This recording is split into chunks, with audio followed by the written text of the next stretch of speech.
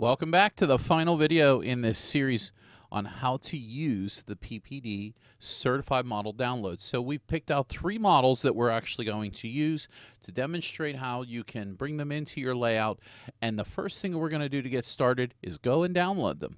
Hold on one moment, we'll be right back.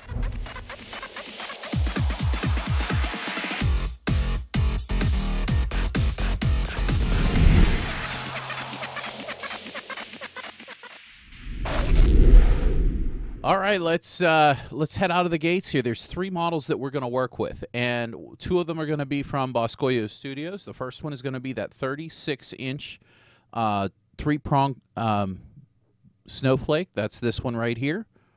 We'll go ahead, click on this, and to download, all we'll do is hit the download button, direct download. We'll click OK, and it popped right up there. So next is we're going to bring in the mesmerizer, which is right here, the PPD Boscoyo mesmerizer. We'll put this in our download folder by clicking download, direct download, and then OK here as well. Now, if you have a different browser, you might have to do this differently, but I'm just saving these in my download folder. Okay, and then the last one we're going to do is the Grand Illusion from Gilbert Engineering. And I can tell you a lot of work went into this one. The PPD GE Grand. Here we go. These are in alphabetical order too, by the way. Grand Illusion. We'll click on that. Download, direct download, and click OK. And we'll save it. And now all we have to do now is head on over and take a look at the layout. Now that we've got all our models downloaded and they're in our download folder from the certified website, then what we're going to do is we're going to add those in now into the layout. And to do that, all we're going to do is we're going to use the model import. We'll click on that one time, click and drag, and we're going to start with the first model. Well, actually, before that, I want to show you there's only a handful of groups up here. In a moment, that's going to change. So these are some of the PPD groups that exist already, but I wanted to show you that there's only a small number of those groups on this list right here. And as we enter or import, we'll go ahead and bring that in. We'll look for the 3-prong fancy, there it is, Boscoyo 36-inch flake. Now you're going to find that there's a number of warnings. We're just going to click OK through all of these. And the reason for this is because when we created the groups, it exports the groups along with it. So this makes it easy for you to add the groups in. xLights is now, with every click of the button, is creating groups into your layout and making them for you so you don't have to. So we're just going to click OK. And once those are created, now we can come over here and we can scroll up, and you'll notice, look at all of these models that are over here.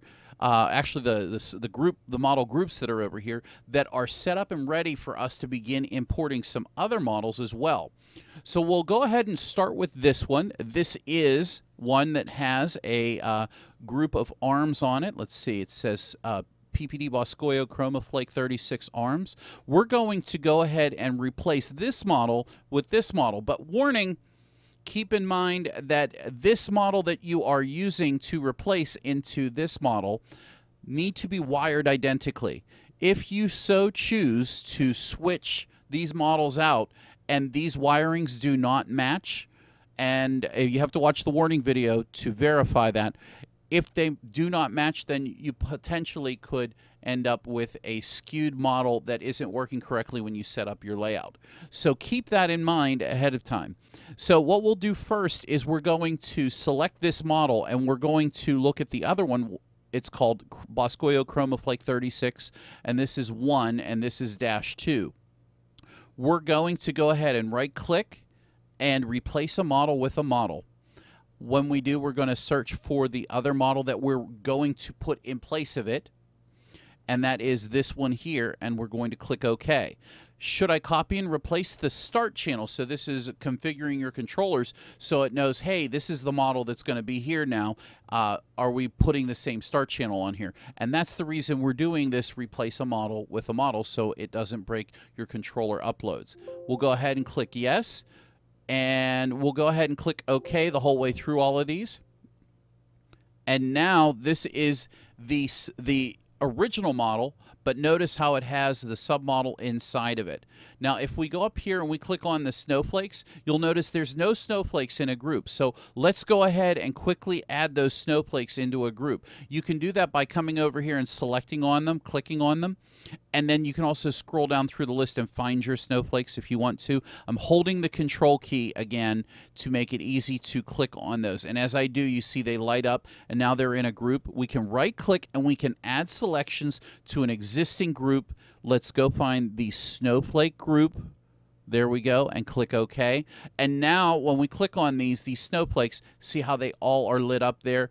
And the new model, that's the new one. Now, here's the other thing. Let's look at the other snowflake groups that are attached to this, which is the snowflake tips. There's nothing in there because there's no groups, or there's no submodels created for those. There's a ring group that you can, with this living light show, you can extract those. And then the snowflake's arms. So the arms didn't show up. So what we're going to do is we're going to add those in. And to do that, we're going to come down to the Boscoyo arm here. We're going to click on this, right-click, and add selection to existing group. We're going to scroll down to the snowflakes and click on snowflake arms and apply it to that group. So what we can also do is with our living light show, we can do the exact same thing. We can click the arrows down here. See how this has arms? I'm holding the control key down, clicking on them all. Right-click, add selections to existing group, and put them in the snowflake arms group. So now when we click on the snowflake arms, you'll see they're all lit up. Now let's go ahead and import one more time this other model, this three-prong flake model. We'll have to click yes to all of these again. And hopefully, because these groups now existed, they'll show up when you click on the snowflakes. So if you had snowflakes to start with, then it adds the snowflake to it. You can clearly see that here. If the snowflake groups already existed, the arms for this one have been automatically added in. So that makes it super easy to add another one. And what we'll do is we'll go ahead and replace this model with this other one here. So let's go ahead and right-click, select it, replace a model with a model, and click on the number 2 there. That's the second one. Click OK. And we'll go ahead and click OK. And hopefully that did all of the work for us. And if not, we can always just add it in. So there's the snowflake arms. It didn't add it in, but we can quickly add that in by clicking the little arrow down, clicking on the arms, right-click, and add selection to existing group, which is the snowflake arms. Bam, there we go. So now there you go. You have your first model that you've imported. Now, if you're just adding a brand new prop, the next two are going to be very easy for you. You'll have to go in and you'll have to configure your controllers and your outputs for these. We're just bringing them in to show you that it's rather easy to bring them in, and all of the groups will map perfectly into all of these groups here as well. So let's go ahead and import. Let's put the Grand Illusion on the garage here. Let's go ahead and grab the Grand Illusion, click Open, and this model contains groups. We're just going to click Yes and OK to all of these. And now that this is here, we can resize it to be more lifelike. You can also come up here, and if we click on the PPD wreath groups, a lot of these are set up with the PPD wreath groups. All you're going to have to do now is let's bring in that mesmerizer, and let's import it here. Let's bring it over here and drop it in, and let's grab the mesmerizer. And it's going to say the same thing. Let's bring all. Okay. And now you have the mesmerizer ready to go up there.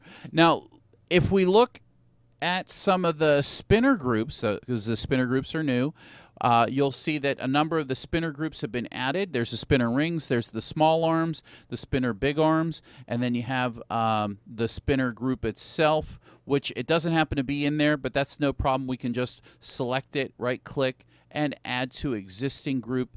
Let's find mesmerizer off the list. Spinners. Is that the right one? here? Spinners. There we go. That's the one. And now we'll go ahead and click Save. Let's go ahead and show you exactly how one click of a sequence will work with the PPD layout set up with the certified model. So let's go ahead and click New. We'll go ahead and click Musical Sequence. Let's go ahead and pick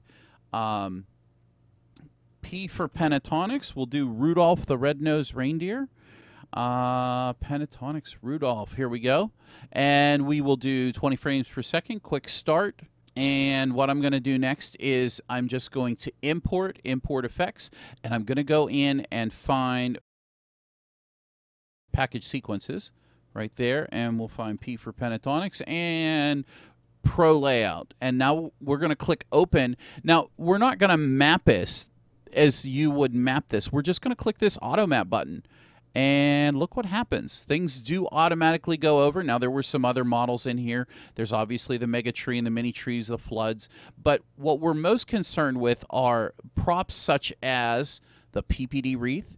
The Grand Illusion is we're not mapping at the model level. We're mapping at the group level. And so you'll see that now these snowflakes, they all have those additional programming parameters in there. This is an extra spinner group. Not a big deal. Here's the snowflakes group and the spinner group, and all of the interesting things from the Pro Layout are going to now pop right into here, and we'll click OK. Let's go ahead and render the sequence and see what happens whenever we do. So here is our house layout. Let's go ahead and pop it out here.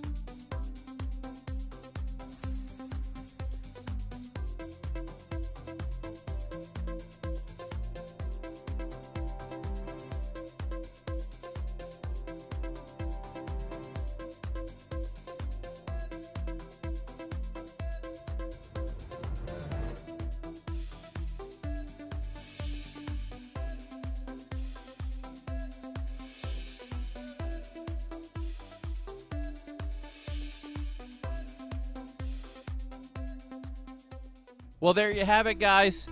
That's one more addition to the website. We hope that the addition of the PPD certified models is going to be something that you will find very, very helpful. Remember, if you do need to put a new model into your layout, just come over into here into xLights before you try downloading from the download model download page. Come over to the PPD official certified models page. Click on the models page, download page here, and you will find that we've got as many models as we can set up and organized. If you have a question or a comment about one of these models working correctly or having trouble with it, by all means, fill out the form below and send us an email and a link to the prop and let us know what issue or bug that you're finding or having with those specific models. Guys, this is Clyde here from PPD. We're going to wrap it up and end it right here. Thank you for joining me with this video. I hope you enjoy the awesome new downloadability. Guys, have a wonderful day. Thank you and take care.